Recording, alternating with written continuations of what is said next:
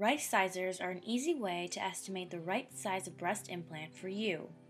To make the sizers, you'll need a pair of knee-high pantyhose, a measuring cup, dry rice, and scissors. Cut the knee-high in half, leaving enough room to be able to tie a knot at the top once you've filled the bottom with rice.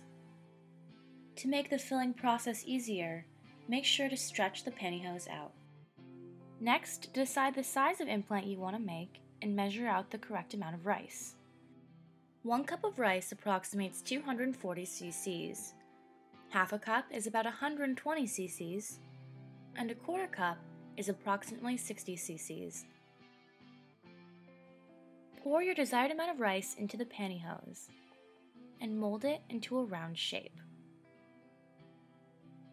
Then go ahead and tie off the top of the pantyhose, and using your scissors, cut off the tail end of the knot.